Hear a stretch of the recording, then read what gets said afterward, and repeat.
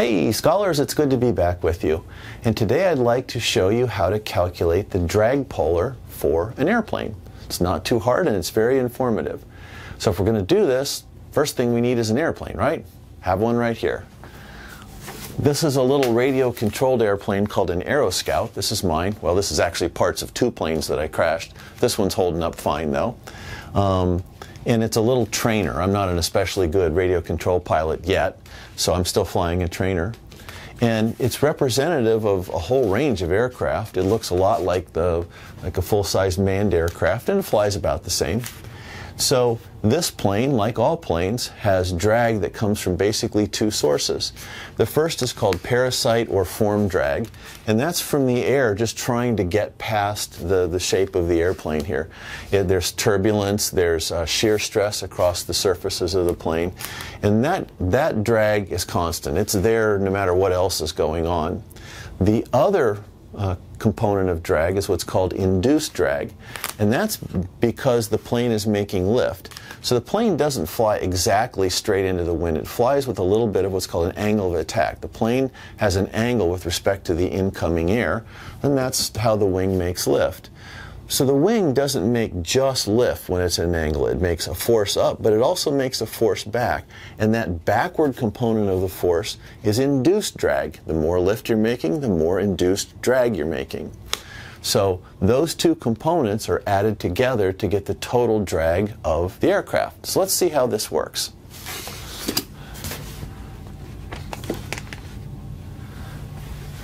All right, so we have two components. Let's just write them down. So the total drag coefficient of the airplane is the form drag, which is called CD0. When you have zero lift, what you got left is form drag. So that's why they call it CD0 plus CLI for CL induced. Now these are coefficients. They're just numbers. They don't have units. In engineering talk, those are called dimensionless. And so let's expand this out a little bit. Well, CD0 is just a number, and you either measure it or calculate it. Practically speaking, you kind of got to measure it. All the contributors to CD0 can sometimes get pretty complicated. So in practice, you measure it a lot of the time. So this induced drag is a very simple expression. Looks like this. Now, it's a function of coefficient of lift squared, so that makes this a parabola.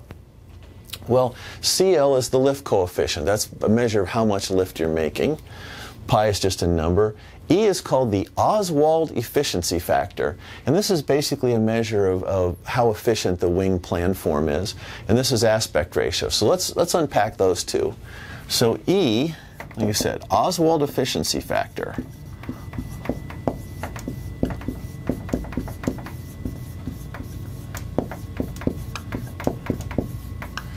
Now, there's an ideal lift distribution. That is the ideal amount of lift that's produced as you look down the span of the wing. And when it's an ideal, E is 1. That's theoretically the most efficient you can get, or at least the most efficient you can get with a fairly simple analysis of lift. Classically, E is 1 for an elliptical wing. Now, elliptical wings are hard to make. There's no flat surfaces on them anywhere, and all the ribs, they're not only different sizes, they're not even proportionally different. They have to make this sort of curve. So elliptical wings are hard to make, but if you're willing to put up with it, E is 1, or pretty close. So a few airplanes in history have elliptical wings.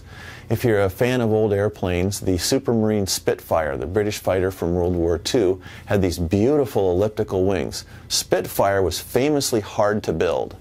The other one that you may know less about is there was a plane called a P-47. If the Spitfire was like a little light sports car, P-47 was this big thundering, like, I don't know what, muscle car, I guess. And so even though it was this big sort of jug-looking airplane, in fact the pilots called it the jug, it had this beautiful elliptical wing. Well, why would you do that? Well, this is why you do that. Now, my little plane over there doesn't have an elliptical wing.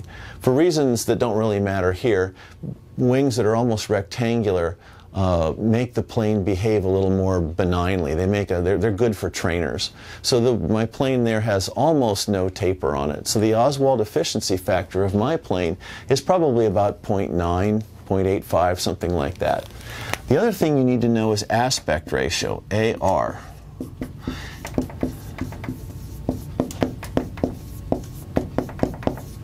And an aspect ratio is just what it sounds like. It's a measure of how long and skinny wings are.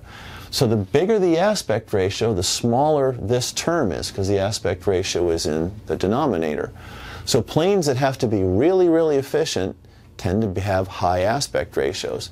And if you want to, go look up a picture of a sailplane. These are very, very efficient planes that stay in the air by circling in rising air columns, or sometimes air is going up over a ridge. And the idea is they need very, very little power to stay in the air. So they're long and skinny, they have very small cross sections, they're very smooth. So this is a very small number. And this number here is extremely high. They're very long, skinny wings. They fly great at low speed. So those are this expression in the extreme. When you plot this out, it's going to look like this. Now, when you think parabola, you think of something that looks like that. For, I don't know, historical reasons, I guess. Drag is usually plotted on the horizontal axis, and lift is on the vertical axis. Just like that. And so your drag polar looks like that. Let me get my head out of your way here. That's pretty typical for a drag polar. So this distance right here, right there, that's CD0. You can't get any lower than that, because if this were 0, it's not, but let's just say it was, you're still stuck with that. There's just nothing you can do to get away from that. And so this part of the curve is due to form drag, and this part of the curve is drag due to lift. There's one other slick little feature of this curve. I probably shouldn't have drawn that there. If you draw a line from that point to tangent, the point where it crosses there and there, that's the maximum CL over CD, which the higher that number is, the more efficient the plane is. So something that's not very efficient, think I don't know, an ultralight aircraft that has all the wires and tubes and stuff sticking out of the air. The drag, CL over CD, which is the lift over drag of that, is 4, 5, 6, somewhere in that neighborhood. For one of those really efficient open class sailplanes, let's get this out of the way, that might be 30 or 40 to 1. It can be very, very high. So this is all caught up in the drag polar. Now let's do one more thing here. Let's run a couple of numbers, run a number, and then we'll calculate this, and then I'll show you on my screen on my computer. I'll do a screenshot for you with a drag polar and a sample calculation for you. So let's say CD0 equals 0.05. That's fairly streamlined. That's actually not too bad.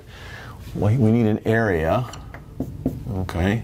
Actually, we don't need an area. We need a aspect ratio. Well, let's say it's 12 meters squared, so that's like 110, 120 square feet. This is a little airplane. This is a little piston-powered plane.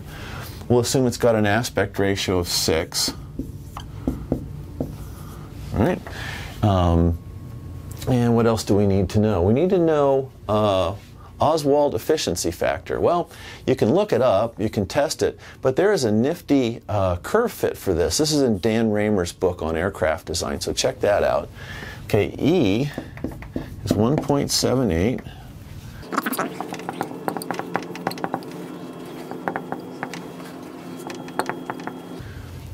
Okay, now this is a curve fit based on studying lots and lots of airplanes, and it's surprisingly accurate. It's pretty handy to get a closed form result like that.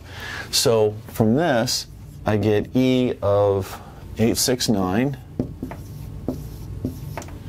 All right, and if I want to calculate the total CD, now we need a lift coefficient. Well, if a plane's flying along at high speed, the lift coefficient might be pretty low. So let's say the lift coefficient is 0.1. Now that's awfully low, but it's plausible.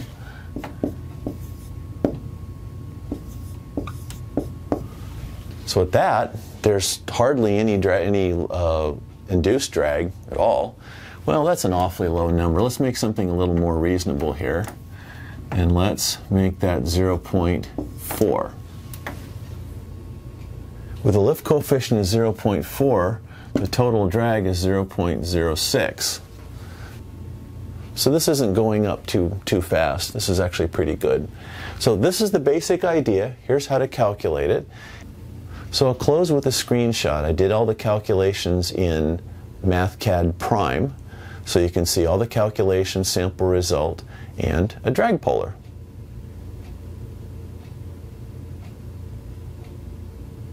I hope this helps, and we'll see you next time.